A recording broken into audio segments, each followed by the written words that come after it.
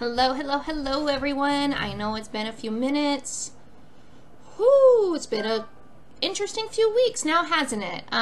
Anyways, I'm not wearing a love shirt today. I am wearing, look what I found. Look what I found.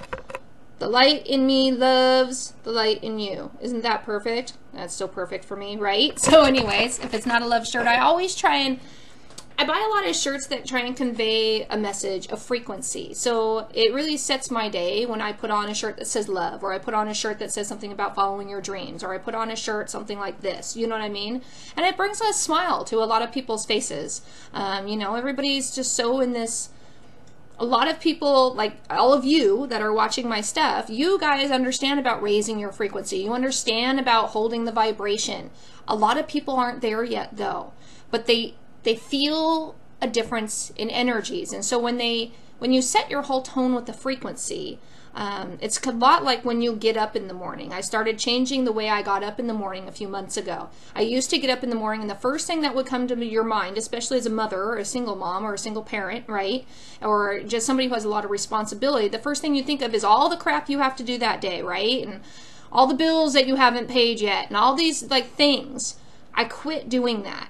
The first thing I do now when I wake up is I tell myself one statement right away. I'm going to have an amazing day. A beautiful, wonderful, fabulous day. It's going to be great. I'm going to follow the synchronicities. I'm going to follow my intuition. I'm going to follow my higher self. I'm not going to let my ego guide me. And I'm going to, I'm going to flow harmoniously. And ever since I've been doing that, I'm going to trust the universe, to provide what I need at those moments. Ever since I've been doing that, things have gotten so much better. You know what I mean? So I would just advise you to try that. But then I put on a shirt that really sends the message of what I want to encompass that day. And like I said, something, I know a lot of guys aren't going to want to walk around wearing a shirt that says love all over it. But you know what I mean? It's just one of those things.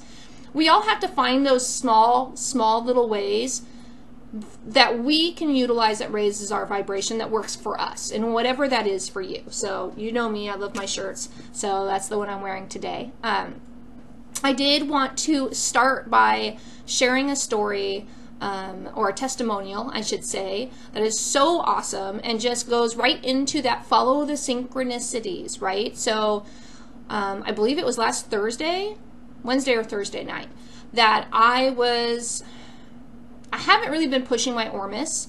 I got some new supplies and the yields on these last 3 batches, I had 3 orders in just recently, and so the new supplies and the new yields I got were phenomenal. The best I've ever produced, actually, as far as yields go. Yields are tough with Ormus. I mean, sometimes you get a tiny little bit after you've worked a really long time on it, and sometimes, like this last batch was just like phenomenal. But I just was like, maybe it's not the right thing to do. And here's why. Not because of my experience. My experience has been phenomenal with it. But when I first got led to Ormus was at the very beginning of my awakening in my physical body. It was right after my NDE. It was right after my surgeries. Got very, very, very sick. I was so sick physically in so many ways. I had really horrific purging happening from my body. Stuff that was coming out of it looked like it was right out of a sci-fi horror movie. No joke. Like, no joke. And I have documented that. I just haven't released it to the public because it's yucky and nobody wants to see that stuff. And it's not going to help anybody to show that stuff at the moment. It's just not, that's not the vibration I really want to put out there. But my point was I got led to that during the time that my kidneys were starting to shut down. My doctors were very worried about keeping me out of the hospital. And then, my higher self led me to Ormus. But I tried, once I started using it, and I didn't have enough money to buy it, so I had to figure out how to make it. That's how it worked for me. I was too broke to actually be able to spend a bunch of money on it. But once I started using it, and I saw these fantastic benefits, like my whole health just went, I've never been so healthy. I've never been so healthy. My connection with my higher self got better, or God, or whatever you want to say. Like everything, more empathy. Everything was so amazing. It was just truly a blessing to me. But I tried to tell my parents. I tried to tell my guy. I tried to tell my kids. I tried please, everybody take this. I'm giving it to them. I'm making it for them. I'm giving it to them. I can't tell you like how many bottles I handed out to the people that I love and still sitting there. Not one effing person has even tried it. I'm not kidding. My dude didn't try it. My parents didn't try it. I even put it on my parents' plants months in advance and said, look, if it doesn't kill your plants, give it a fucking shot, right? What do you have to lose? Nobody would try it. My kids wouldn't try it. And everybody just not only wouldn't try it, but they were just triggered. They were triggered by me even mentioning it. They were triggered by me talking about it. They were triggered by everything about it. Sorry, hold that thought. My cat's scratching at the door. Hold on. Really? You gotta wait till I start talking? Come on. I tried to get her to come in 5 minutes ago and she wouldn't come in. Okay. Anyways, but yeah, like I couldn't like, and not only were they triggered by it, but they made me feel kind of like an asshole for even bringing it up. Like they were like, you're gonna hurt people pretty much. Like my parents were, when I said I was starting to sell it, you should have seen the look my parents gave me. Like, oh my God, what are you thinking? This is a terrible idea. And I'm like, but you haven't even tried it. So how would you? It's just dead sea salt and distilled water and some, you know, some baking soda without the aluminum. How can that possibly? Now, if you get the pH wrong, let me just be very, very clear. If you mess up on the pH with Ormus, it can be toxic. But I'm very careful and I do measure my pH. But that is something that some of the videos that if you are trying to make your own, if you find online, some of the videos don't talk about the pH level. And you do need to be aware that there is a certain pH. Ormus only comes together at a certain pH, and it's not a huge like there's a very specific pH level you have to kind of hit for it to come together. And then also if you go too high, that can be toxic, you know, so you just have to be very careful. But I always am very careful in the measuring that I do with my pH levels. But just know that if you are making your own, there is a pH level you do need to hit, A, for it to be effective, and B, you don't want to go too high because that can be toxic. But yeah, nobody in my world would even try it. And every time I brought it up, it angered them. They all acted like I was a lunatic. Even after taking it on and off for a year, and they could see, I mean, my parents who have known me my entire life, who have known I've always been sickly, they could see this massive difference. And they would concede it. They would concede that my lupus episode, you know, my lupus symptoms were gone. My lifelong horrific allergies were gone. I wasn't getting sick. Like everybody else in my house could get sick. I wasn't getting sick. My dog is messing with my cat over there, and she's slapping the crap out of him right now, so I'm sorry. I try not to laugh.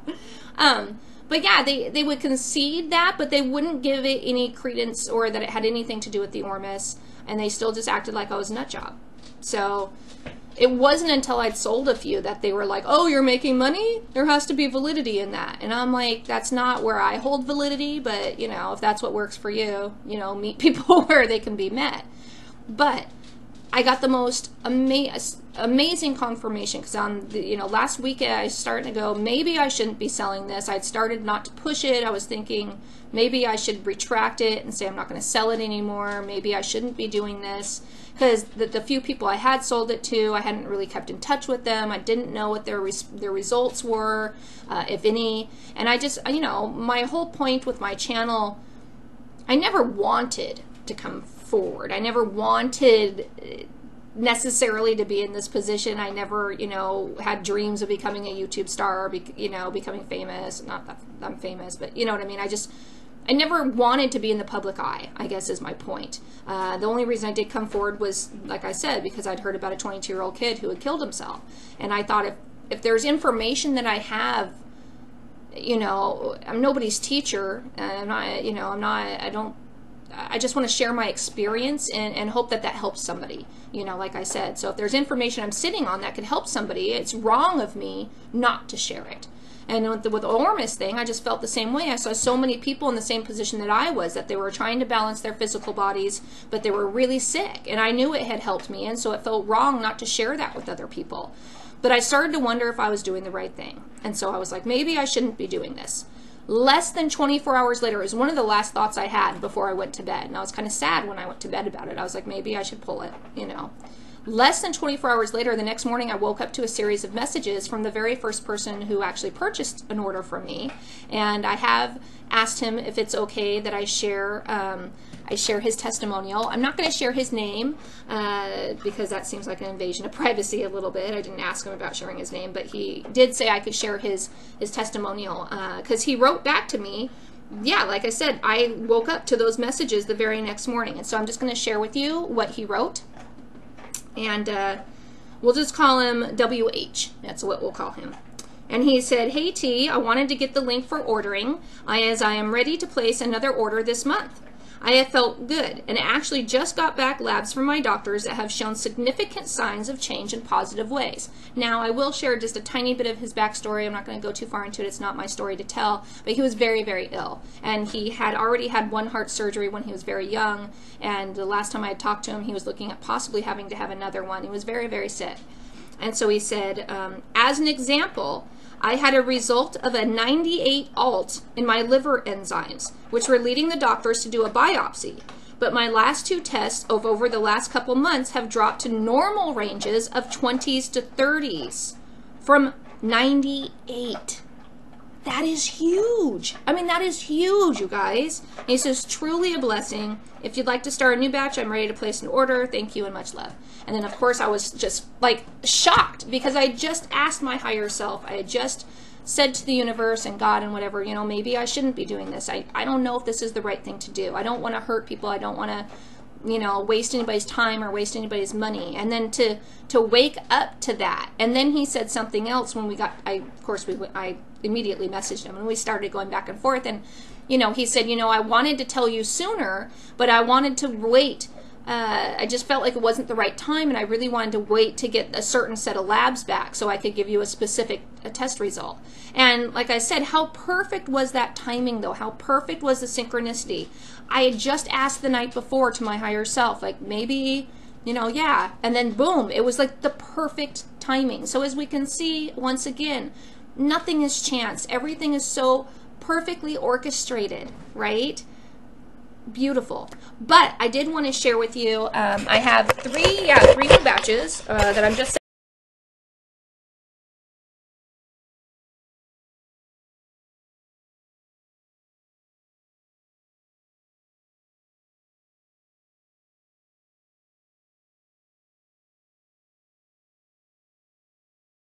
sending out, but I wanted to share with you, yeah, kind of what they look like. So, you know, I'm trying to see, I'm so bad with spatial perception. So, you know, if you don't know what Ormus looks like, those are the bottles. That's the big, one of the big jars that I send out.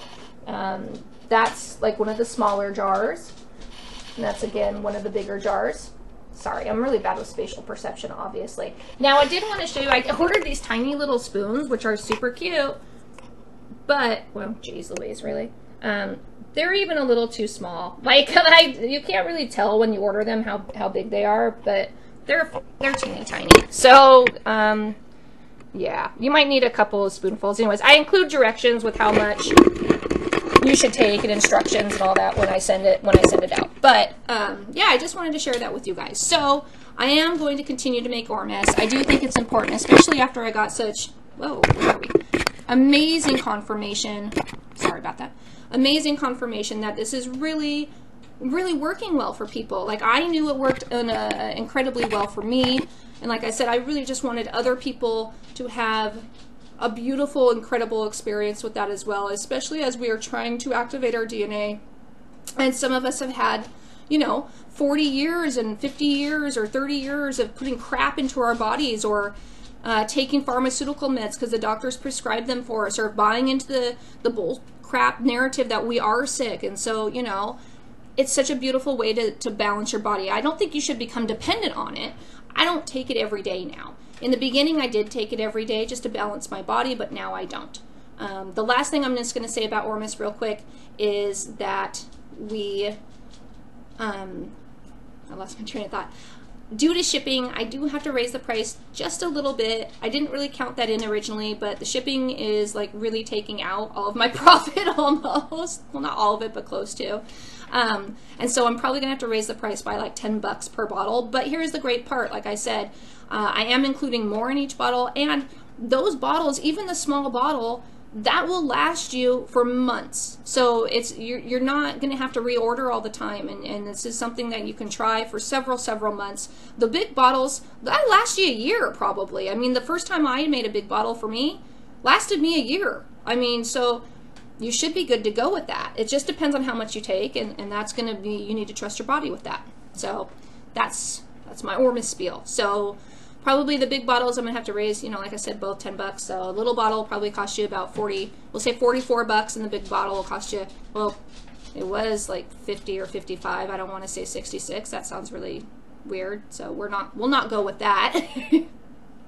But probably like $60. That's all I'm going to say about that. Moving on.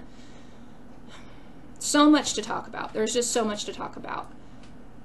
I'm probably going to divide this video into a couple different segments. The first thing I do want to talk about is somebody had asked me to go over my NDE and my story. So I'm probably just going to start with that. So let's just because a lot of people are just finding my channel, and so, you know, and when I put out my first vlog, which told my story, I was at the very, very, very beginning of my awakening. I didn't know a whole lot about any of this. I had a small glimmer at what was happening, but I definitely have so much more information now, and I've had a much longer time to go back and kind of scrutinize my life and everything that's led up to this. So let's just dive right into that. Before we get into my NDE, though, I'm going to explain. Somebody asked me about what's led up to all of this. I remember being 5. I remember being very small. And two things happened that I have like imprinted Kodak moment. I call them Kodak moment memories, where the imprint is so strong, like you can smell the memory, right? It's just so vivid. And one of them is when I was 5, I realized I was different from other kids. Because I remember being on the playground and I had a bunch of candy and I was handing it out, and there was a little boy who wanted it so badly, but he was completely silent, and he was, you know, not one of the more popular kids, but I could feel his desire. I could feel his feelings. I could feel his thoughts. I am empathic. I didn't know that's what it was at that point. I didn't know the word for it until I was in my mid-30s, I don't think. And so, but because I could feel his desire, I of course made sure he got quite more than I think anybody else, because I could also feel his sadness. Because I don't know, I just could feel his being. So the next day, somebody else was handing out candy, and I didn't say a word because I thought they will feel my thoughts, and they'll know, and they'll do what I did yesterday, and they didn't. And it was the first big like aha moment for me that I'm not like everybody else.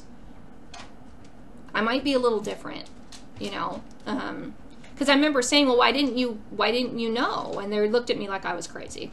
They said, well, you didn't say anything. And I was like, but you should have still known. I knew. And they all just looked at me like I had a third head, you know? And so that was my first moment that I was like, oh, maybe I'm not like everybody else. But I have this distinct memory of being 5 and being in my bedroom one night. And I don't know what I had seen that day that traumatized me so hugely, but probably a war movie. I think it was, my dad was military, and so he thought I was a boy, I think, until I was 14, and made me watch every war movie that has ever been created, ever. The very first VHS movie that he ever brought home was Conan the Barbarian, and I think I was 7. So let me just put it that way.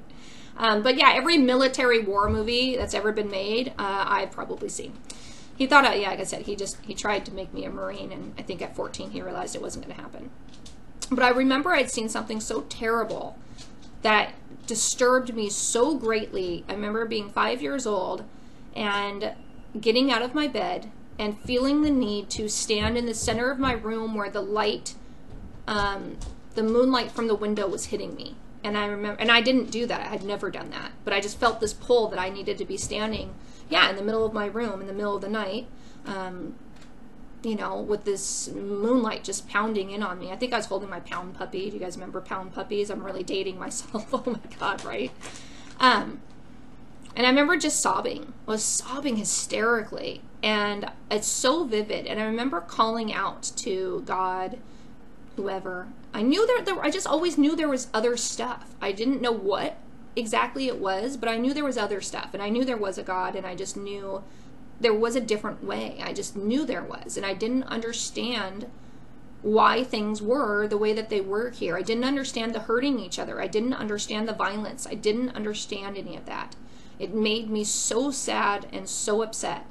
And I remember just having these tears just running down my face and being just almost hysterical and just saying, I can't do this alone. You have to send more. You have to send reinforcements is the word I kept using at 5 years old. You have to send reinforcements. You have to send more people. I can't do this alone. You can't possibly expect me to do this alone. This is so much worse than I thought it was. How many of you had a very similar experience? I'm betting most of you. I'm betting all of you almost. You know, if we really look back, I'm betting almost all of you when you were little probably did something very similar. And it's so funny because I've always remembered that, but it never really clicked until my awakening. And then I went, oh my God, right? Oh my God. But I remember just staring at the stars and just saying, I can't do this alone. This is too messed up. This is way too messed up. It's way too dark, way too much evil, way too much just bad stuff going on. I need a lot more help. Please don't leave me down here alone. Please send other people. Right? It's really funny how that works out.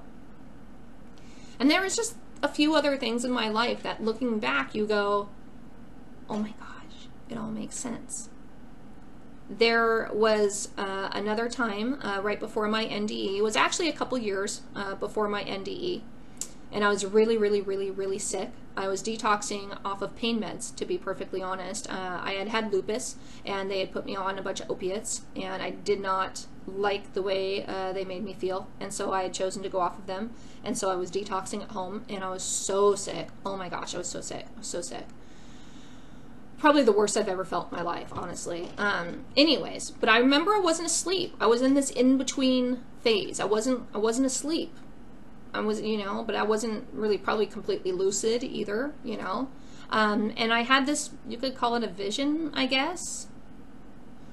Being empathic, I didn't ever consider myself psychic, so I was never prone to visions. I never really heard stuff, you know. But I had this vision of me, and this is going to sound kooky, so I apologize. And I was never huge on organized religion, so don't take this the wrong way. But I had this vision of me walking with Jesus, like no kidding. Like he was wearing this like white kind of robe thing, sandals or barefoot, I can't remember. But we were in the desert, and we were walking through, I don't know how to describe this. It was kind of, it looked like a maze almost, but it was like this path, but the walls were just completely high with sand, but it was like hardened sand in these weird shaped walls. And we were holding hands and just walking through this kind of tunneled pathway in the desert made up out of these, like I said, really high walls of sand. And he was holding my hand, which I thought was, I remember thinking at the time, well, this is weird. Jesus, like, where'd you, like, where'd you come from? What are we doing here?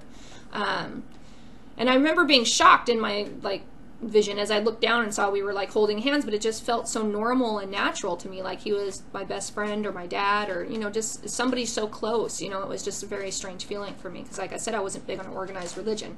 I always believed in a God, and I always had believed in Jesus, so to speak. But I just, it didn't, yeah, I didn't do well with organized Christianity, let me put it that way. I got kicked out all the time in Sunday school, all the time, because I asked questions or I said things that they didn't like. I didn't believe in a wrathful, vengeful God. I just didn't. I said, you're full of crap. That's not how it works. It's not how it works. And they didn't like that. So I got out in the hall, Taylor, all the time. But he said to me, get ready. It's almost time. And this very specific statement, he said, you will be one of the first to change. You know what you're supposed to do, and you will help the others. And I didn't know what that meant. Because I want to say this was like 2008, 2009. And I had no idea what any of that meant. You know, I just no clue. No clue at all. And so whatever, fast forward, you know, a few years, and it was late 2015. And I'd started to wake up in a weird way. I mean, I think my son's autism really woke me up. I think everybody falls down an original rabbit hole. So I think my first rabbit hole was the vaccine controversy with my son's autism. Because my son was definitely vaccine, I don't know that I like the word damaged, but changed. From that day, not okay. And so my thought process was he was okay. something happened that day, the day he got his last batch of vaccines, which I didn't want to do because I had a feeling I'd put it off, and they weren't supposed to do him that day because he was sick on top of it. But the doctor pretty much forced me into it. No joke. He actually said to me, I guarantee you, Tony, he will not become autistic, and I guarantee you there is no mercury in vaccines anymore. Which, after the fact, I got his lot and batch numbers and traced them and proved to him that there was mercury in his shots, how much was in there, and he was shocked and appalled and actually quit practicing for a large number of years. He just actually started practicing again, but he will not vaccinate any clients or any patients at this point. He actually won't even hold his own practice at this point. He just practices through other practices at this point. I think my son's case freaked him out so bad. He was a good man. He had 3 sons of his own. I don't think he would have ever done that had he had any idea. I think he felt completely betrayed by the government and, you know, by his colleagues, you know, that were hiding this information. You know, he believed the government when they said that they'd taken mercury out of the vaccines. What he didn't understand is that they weren't mandated to take it out. They were requested, and they didn't. They lowered it to trace amounts in some, but the flu vaccine currently still has the highest amount of mercury we've ever seen in a vaccine. So much for that. They did take it out of dog vaccines, supposedly, though, in like 1991 in eye lens or eye contact solution. Anyways, but yeah, I think the first rabbit hole I fell down that started to maybe give me a glimpse into getting off the 3D track was vaccines. I started to get a real terrible look at the underbelly, the controlling system, the matrix, you could say, once that started. And so right about late 2015, I started to look around at the chemtrail issue. You know, I started to go, what's going on with this? I started to just notice things, you know, in very interesting ways. And I'm very honest with you guys, so I'm just going to be honest about this. I had a lot of very strange medical issues that popped up out of nowhere. I'd had a copper IUD, had it for 8 years, and all of a sudden it perforated my uterus, and I got very, very sick because they wouldn't listen to me, and it took them 2 weeks to get me in. Unbelievable, right? Because I guarantee you, no offense, dudes, if it was a man thing and you guys would handle that immediately, I'm telling you, the way women's healthcare works is a joke. It is a complete joke, and I know every woman is completely nodding with me right now because it's some bullshit. You got a metal frickin' instrument that has now perforated part of your body. You don't wait 2 weeks to get someone in. So anyways, by the time they finally did get me in to confirm that that had actually happened, I had a raging infection, which was probably some of the worst pain I'd ever had at that point. And that was including 2 problematic pregnancies. So at any rate, there went my birth control, because obviously I didn't want to do that again, and because, I don't know if it's because I'm Rh negative or what, but I just never did well with hormones. So I couldn't utilize the pill. I couldn't utilize any of the other crap because they all had hormones. Every single other option has hormones, except for condoms, and we all know how much everybody loves those. All right, so anyways, fast forward a little bit after that, I ended up getting pregnant unexpectedly. I mean, really, I'd already had ovarian cysts. I didn't think there was any way possible I could get pregnant at that point. It's in my 40s.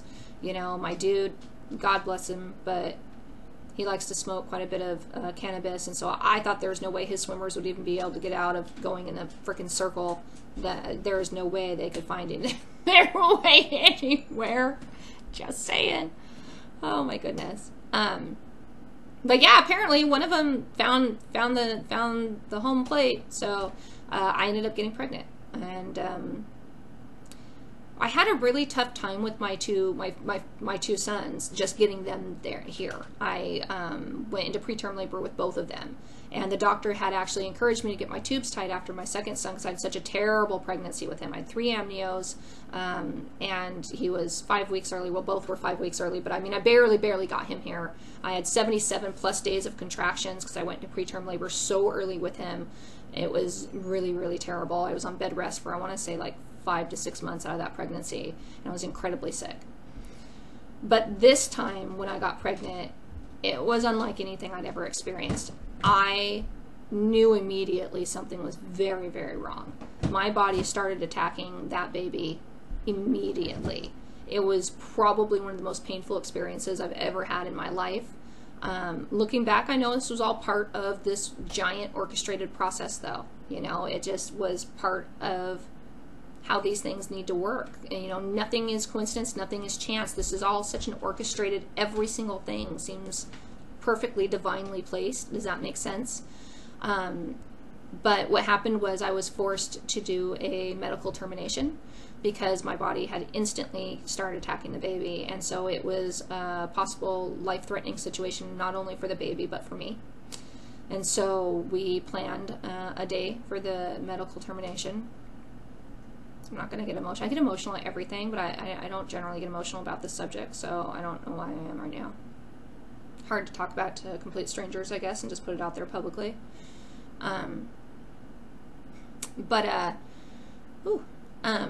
But yeah, so the day that we were supposed to do the medical termination, it went wrong. It just, I don't know.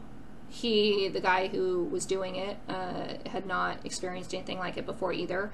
It just got so painful. I am a tough cookie, like, when it comes to pain.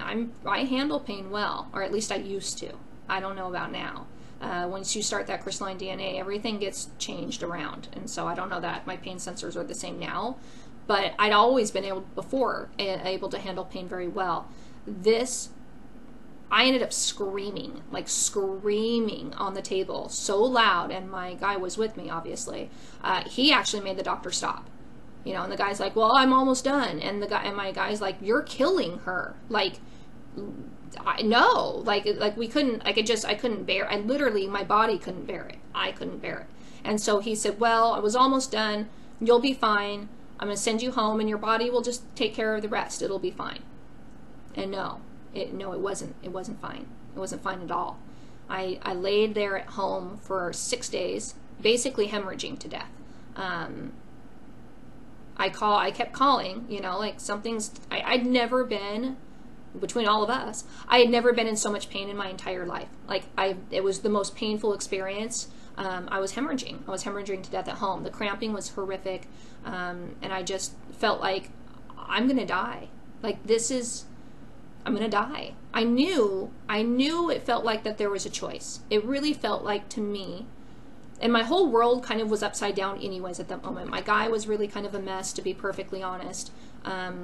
He had kind of been staying with me. It was a real mess at that point. Let me put it that way.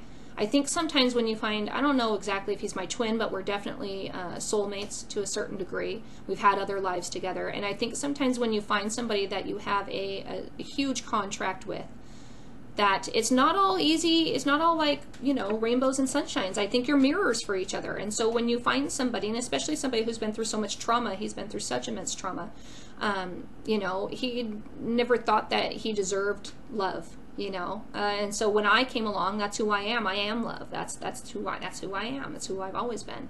And unconditional love in a way that most people, sorry, that light's kind of bothering me. And most people don't trust at first. It's almost, my love is almost as pure as an animal, so to speak. You know, because I truly love unconditionally. I don't know another way to do that. I think that's something to do with being empathic, you know. And so he just didn't trust it. He didn't know what the F to do with that. And so he fought it and was really terrible, to be perfectly honest, during that time period, especially. And so things were really, really difficult at home. And so as I laid there and just kind of languished, I knew instinctively and intuitively, this is an exit point for me. If I want it to be, this could be an exit point. Like, I could check out if I want to right now. And I knew that if I didn't make a call to go in to the emergency room, there was one night it kind of all came down to it. And I remember talking to the baby, I guess, at one point, and I remember saying, that's hard. I've not shared this with anybody. I really, it's hard. And I remember saying, I don't know if what I did, or this was maybe right before that, but it was during this time period, I said, you know, I don't know if what I'm doing is the right thing. I don't know if this was the right thing to do. What if I messed up? What if, you know, but I didn't really have a choice, you know. And I remember I heard this voice. It's one of the only, there's only been about 3 or 4 times in my life where I heard a voice. Like, most of the time when I get messages and stuff, I just know what they're saying. It's like a telepathic communication. I actually heard a voice, and I actually could, like, it was like in front of me, like, and like it was almost like it came down, and it was like right there in front of me. It was like somebody was standing there, and I actually heard it verbally out loud, and it was a girl's voice, and she said, "I was never supposed to stay. It was never the deal. I was never supposed to stay. I came to help you. I came to help you. You needed to wake up." And I didn't understand what that meant then, because I didn't know anything about awakening. I didn't know anything about anything about that at that point.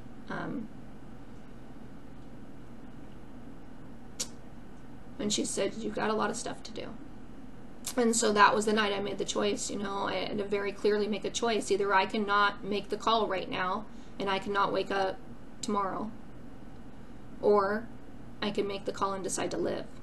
And so I did. I decided I wanted to live. And not only did I want to live, but I wanted to live and do what I'd always done. I wanted to live and to love other people. I wanted to live to help other people, be in service to others. I wanted to make a difference somehow, you know. And so I told my guy the very next, you know, well, when he got home from work that night, I said, "You know, I'm going to die here if I go to sleep tonight. I'm not going to wake up tomorrow. I know I won't. I've lost too much blood. I'm losing too much blood." It was actually just increasing my blood loss. I said, "I really need to go to the emergency room." And he said, "Well, call your doctor first and see what he says." And I did. And that guy, if I listened to that guy, I'd be dead right now. Because he's like, "You'll be fine. Let's call in some more painkillers for you. You'll be fine."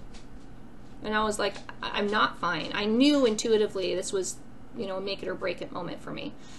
And for me to say I want to go to the emergency room, everybody knows me, who knows me, knows I will not go unless I'm, like, it's like life or death pretty much. Because, yeah, I just don't, I don't appreciate doctors. Being Rh negative, they've never really gotten it right. They always give me this weird look like, "Well, that's a strange set of symptoms. We don't know what to do with that." So anyways, I went into the emergency room, and the doctor said, "Yeah, had you gone to sleep tonight, you would have hemorrhaged to death. Like, that would have, yeah, we would have been done." And how could that, anyways, they basically said the other doctor had totally messed up. It was a complete nightmare. They had to go in and basically, you know, do what they call a DNC. It was just a mess. It was a real mess. And then I ended up also having to have a third surgery. So I had 3 procedures basically within 2 months. And the third surgery was what I kind of call I call the whole experience my NDE, to be perfectly honest. A lot of people have what they call an NDE, and it's this flash, and you have the tunnel, and it's just like a car accident, and there's this one moment. For me, it was this like 2-month period of being just, I'm sorry, Leo! This 2-month period of just being incredibly sick and going through this process. And so I also had to have my tubes removed about a month later. They made me wait 4 weeks for my insurance company, because the doctor wanted to do it that night, but they wouldn't let her because of my insurance company. So I had to go back in 4 weeks. And so basically I had 3 procedures done, you know, or 2 surgeries or 3 surgeries done in a very short amount of time. And my body was just like, "That's it, I'm done." So the last surgery that I had, 4 weeks later, actually on the way there, I said to my guy, I said, "I have a really terrible feeling about this. I don't feel good about this surgery. I feel like, I don't know if I'm going to wake up. Like, I feel like this is iffy." And when I woke up from that surgery, I couldn't focus my eyes to read. And I started to notice that I could just see more layers and details and things. It started with the colors. Like, the colors were brighter. I could look at anything, a wall, or, I mean, anything, my dog, especially living things, so especially people or animals, and I could just see, I didn't know what it was then. Now I know it's light language, but at the time I had no idea what it was. It was basically like looking at hieroglyphics, like embedded within everything. So like, let's say I'm looking at the wall right here, you know, it looked like the wall, but I could see this extra layer that looked like hieroglyphics that were made up out of, because it was like columns and columns, but they were all interwoven and interconnected like this giant collage. And it looked like they were made up out of mathematical equations, tons of different languages, and I'm talking like languages that I didn't even know were languages until I started looking up some old ancient languages, like Phoenician and, you know, Aramaic was one of them. But languages that had just mostly symbols and stuff. I also saw, you know, numbers and some images and sacred geometry, but it was all like interwoven and interconnected in the weirdest way, and it looked kind of like hieroglyphics is how I would describe that, but a lot of geometric stuff, and I just didn't understand what any of that meant at that moment. I was so confused. It was like I just woke up different, you know, I just woke up knowing more things. I woke up with an awareness that I didn't have before, and that's when things started to get really weird. That's when I started to have these very strange physical, you know, changes happening. That's when I started to notice, you know, things getting really, really crazy. That's when I started to be led to awakening stuff. I think one of the very first things I was led to was the Wes Penray papers, and if anybody's not familiar with him, he actually just restarted a YouTube channel, him and his girl Ariel Glad, I believe. You guys got to check out his stuff. He's amazing. I adore him. Wes Penray, W-E-S-P-E-N-R-E, and his research and papers are phenomenal, so I definitely recommend him. So he's one of the very first things I was led to. And then one of the other things I was led to immediately was Nassim Harim. I don't know if I said that right. Please forgive me if I messed it up. But his, I want to say his presentation on Fractal Universe, and I think it's, I'm not sure if I'm going to say this right, the fiber, I'm not going to say it right, so I'm not going to attempt to. But anyways, a lot of sacred geometry stuff and his work, his research, which was so far over my head, and I had no idea why these things were popping up into my radar. I didn't have any understanding of any of this stuff. I've been interested in some weird stuff my whole life, but the things that were coming into my awareness now were just, I mean, it was crazy. Greg Braden was another thing I was led to, and his research in the light body scingularity, and, you know, just this really crazy stuff that I'm just like, I don't know what any of this means. What does any of this have to do with me? Like, I don't get it. And then I started to receive these really weird messages. Like I said, I started to have strange things happening supernaturally around me. Like my phone would just open on its own across the room when I wasn't touching it. Pandora wasn't even on my phone, and it would just start playing a song that I'd never even heard, or it'd play a song that I had heard, but yeah, I wasn't touching it. I didn't put it on, and they were the strangest songs. Like I want to say the two first songs that ever happened like that for me. And now there are people who talk about, I want to say, is it Unbiased on the Fence? He's interviewed a guy a few times, and he calls the Pandora music playing, calls it Sam, I want to say. But they talk about how that's how he gets his messages. But the two first songs that I heard was, I think the very first one was The Script, and it was Hall of Fame. And if nobody's heard that song, you should check that out. And it's like, you can be the greatest, you can be the best. It's all about, you know, you can be basically anything you can be, you want to be, but just, you know, your name's going to go down in the Hall of Fame. And then ironically, very shortly after that, the song Centuries by Fall Out Boy played on its own. And then Thomas Rhett played Star of the Show, which is like basically like being in the Truman Show, you know, all eyes are on you, no matter where you go. And so it was just really weird. I started to have, you know, web pages open on my phone to things that just were, it was like the perfect information that I needed at that time, you know, that would come to me in just the strangest ways. And like I said, I would just wake up and something would be playing, or it would just, even my TV, like clips of movies would come on in just the perfect places at the perfect times.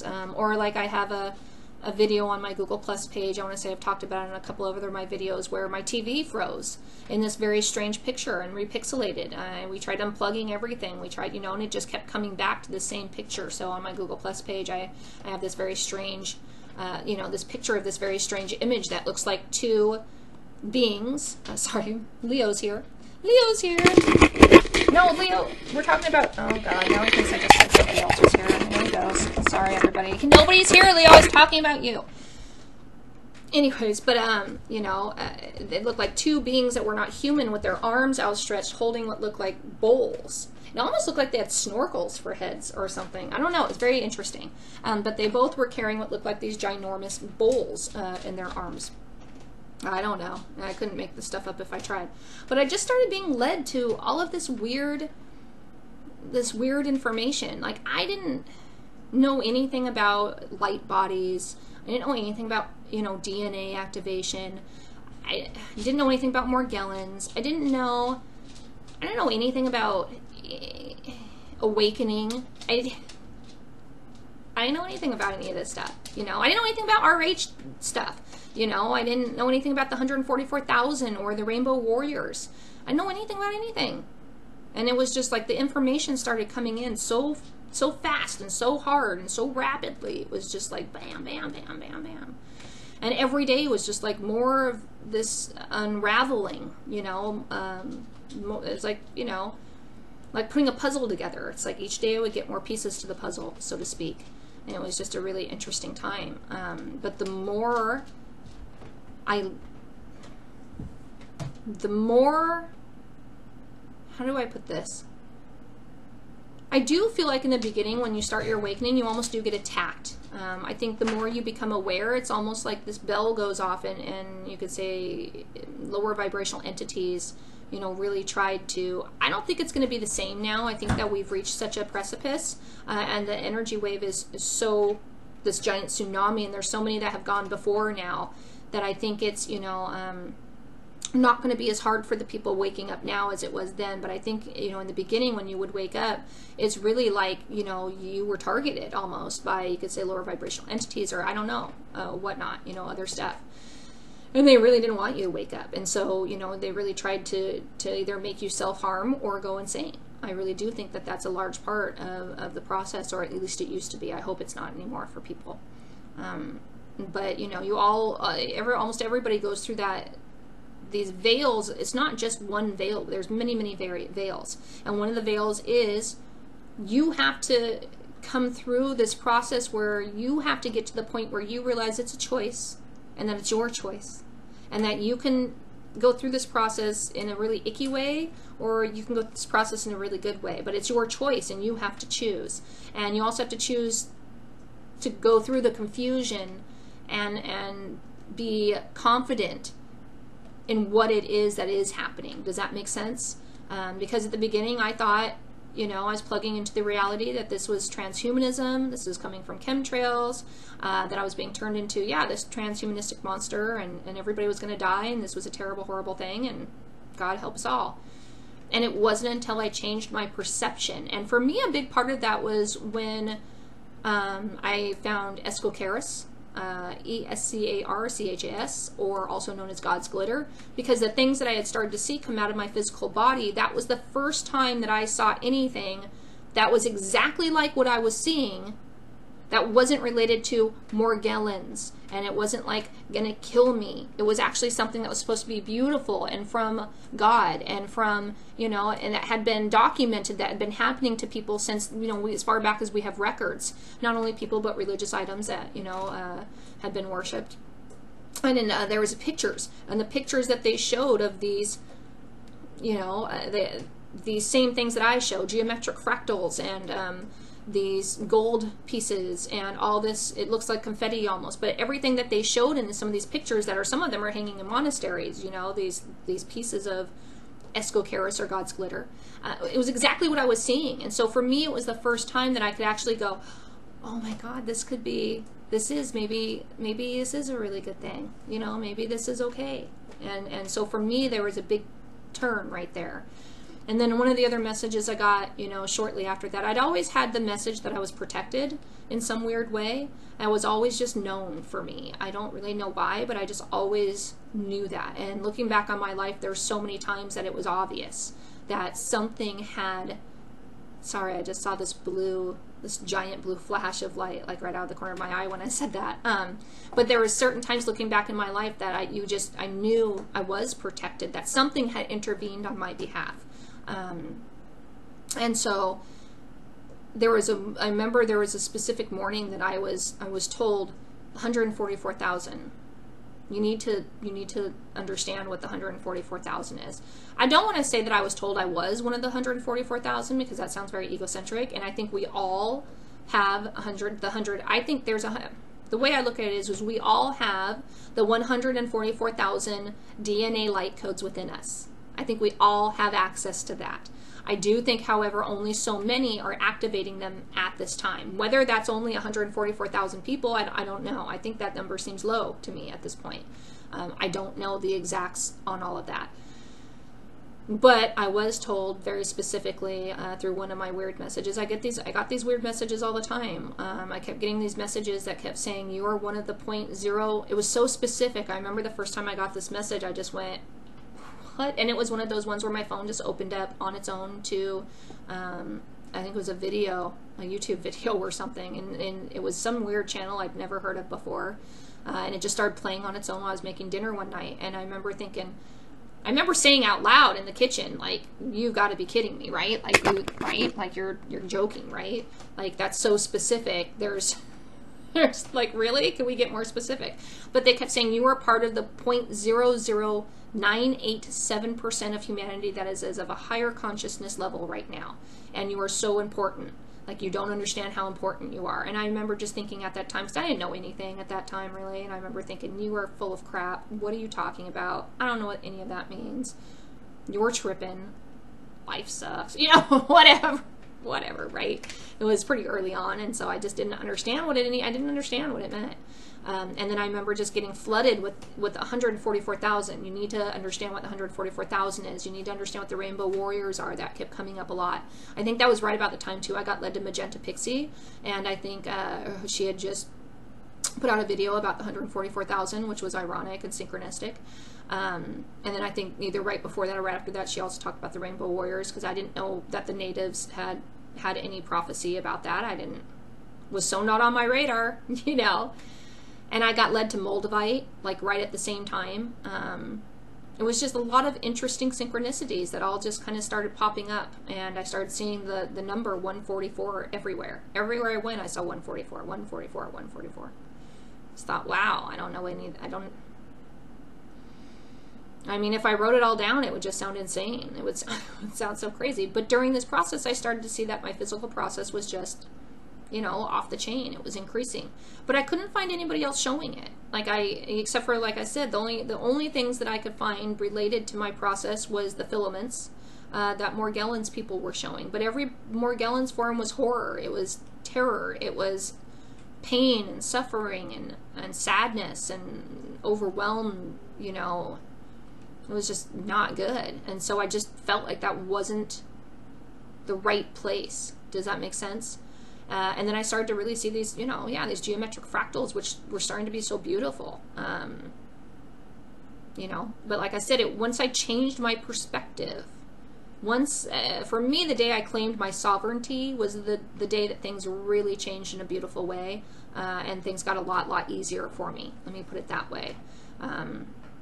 For a long time, like I said, I felt like I was maybe targeted, like there was somebody, like I had a handler, so to speak. I actually had a name for him. I called him, earmuffs for the people who don't like profanity, I called him fucktard asshole. Or no, I'm sorry, it was fucktard assnut.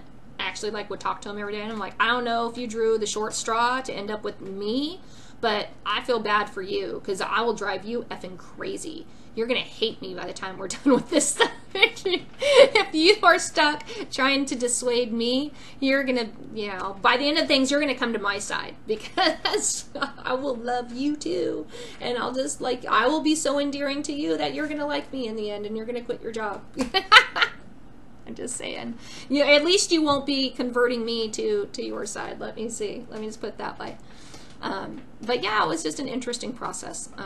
Somebody really wanted me to go over that, so I know, like I said, I haven't really talked about it for a long time, so I did definitely want to kind of dive into it.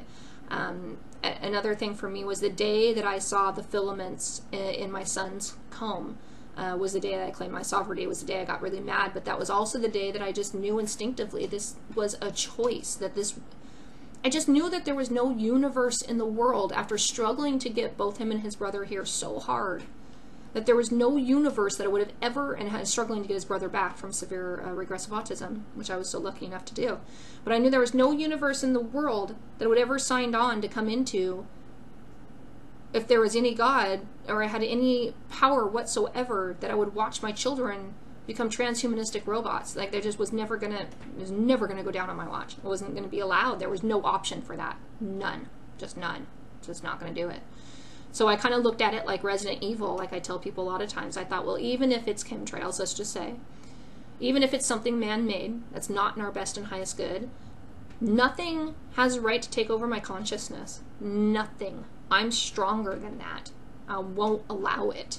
I don't give a crap what you want to do. I'm not going to allow that. Just because, like, that chick from Resident Evil got injected with a T virus, she didn't become some horrible, terrible monster. She used it and she became more.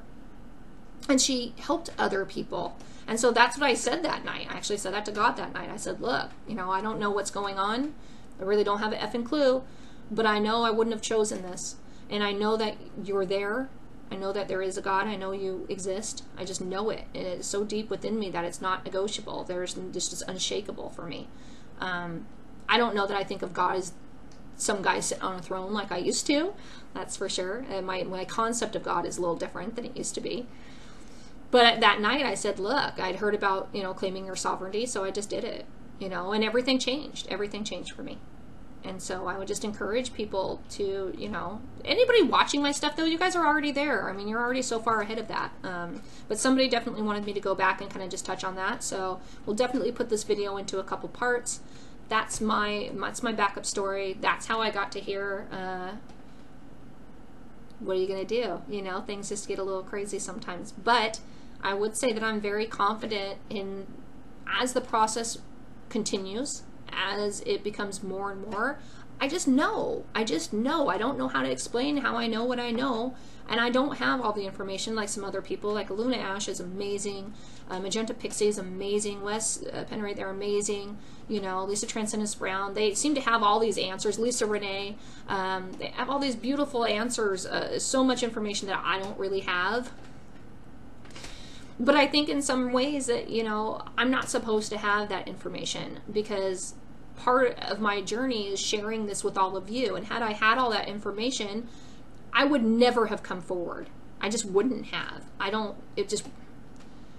came forward in part because I was scared and looking for answers. You know what I mean? And I just don't think that wouldn't have worked out the same way for me. Let me put it that way. Maybe I would have written a book, but it wouldn't have been what it is. And it seems like a lot of people need to see, you know, and a lot of people have grown with me on my journey. You know, a lot of people found me, you know, a while ago. A lot of people are just finding me, but, you know, and so they've grown with me. They've asked those questions that if you guys go back and see some of my earlier vids, like I ask questions, you know, I'm frustrated sometimes, and a lot of people have grown with me during this process. And so I think I was not given a lot of the answers on purpose. So I would search for them. So I would share with all of you, you know. That's just the way I look at that. But I just, as the process continues, I just know more and more and more, it just seems like. And this process is, I mean, it's really hard in the beginning. Everybody goes through this purging and detoxing phase, and that is so hard. Oh my gosh, it's so hard, you guys. The easiest thing that you can do is just be loving, though, and not stress it. I know it's so hard. God, that's the hardest thing to do, right? Find those moments of love in the simplest of things is my best advice. And I think that, you know, a lot of people wonder, like, why does it seem so much more in you sometimes than it seems to be seen in some other people? And I think there's a few reasons for that. I don't know if one of them has to do with the fact that I'm Rh negative. I don't know. You know, I do think there is some sort of something with that, but I don't want anybody to think that that separates. You know, I really don't want to get into that separation of anything. So I don't want anybody to think that, you know, and many Rh positive friends, that they're just as sparkly as I am, or almost, you know what I mean? So it's not just, I don't want anybody to think that, but I wonder sometimes if it had anything to do with it. But I also think that fact that I was always empathic, because I think the more empathy you have, the greater this, you know, more compassion and the more love that you have, the greater this process is, the easier this process is, the more that this process is. I also think because I was really forced when I had to stay home for a number of years when my son got sick, I was really forced to go through what a lot of people are doing right now, which is really figure out where your priorities are. And so for me, a long time ago, I had to learn really, really quickly what mattered and what didn't, and to find the joy in the smallest of things, you know, and I did, you know, I did. And that's what we're being taught to do now, you know, is you find the love in every moment, even if you're doing dishes, even if you're pissed off, even if somebody's yelling at you, you know what I mean? Like, you have to be able to find the joy and the love and the meaning of life in every single moment that you're given.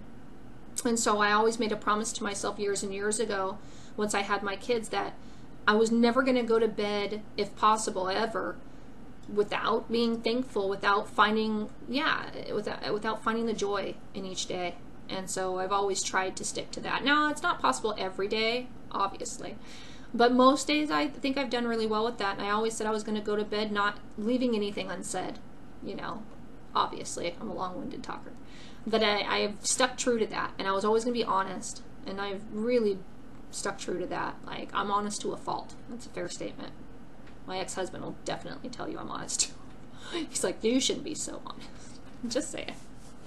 But, you know, but I've always just had this thing with animals and with, oops, okay, I had to kind of pause for a second there. But anyways, to wrap it up for this first video, I will be putting another video out on the heels of this, probably, that goes over some of the other stuff that's going on. But just know that everything is increasing in intensity. These energies are only accelerating. They're not going to get less intense. So you've got to find your balance somewhere. I know all of you are managing to do that somehow, some way, or you wouldn't be watching my crazy stuff, that's for sure.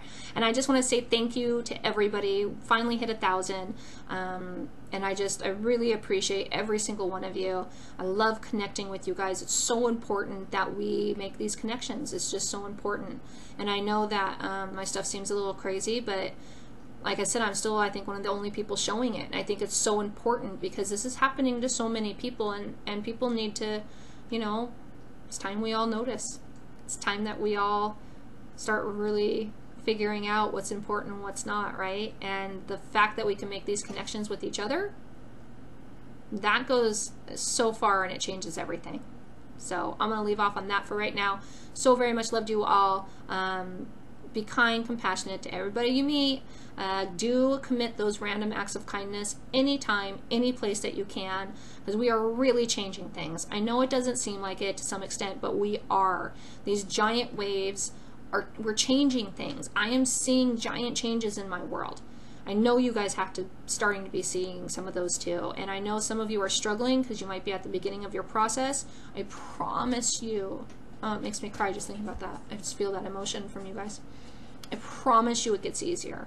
I promise you. I'm not going to say it's all rainbows and butterflies, because it's not. It's not. You have to purify, you know, and we're being raised up. It's kind of like revelations, which I'm going to touch on in my other video. Kind of like what they say. It's a little metaphorical though, not literal. We are being raised up right now. We're being raised up right now, and it's kind of the death of the ego, and you know, we're being raised, and we have to purify and we have to cleanse. It's not an easy process though, so just hang in there. Know that you're loved. Just make sure you find a support system. I'm always available, well, not always available, but you know, you can always reach out to me if you can't find, you know, anybody else to reach out to, and you feel really lonely, or you just, you know, want to talk to somebody. You know, people on my channel are amazing. Everybody that's watching this stuff is already under or in process, I would say. So, you know, you're always safe to leave comments on my channel. It's always a safe place, and make connections with others. It's so important right now. So very much loved you guys. I'll catch you on the rebound. Be good. Let your light shine. I love your light. What does it say? Oh, I can't even read my own shirt now. The light in me loves the light in you. So catch you on the rebound. Love.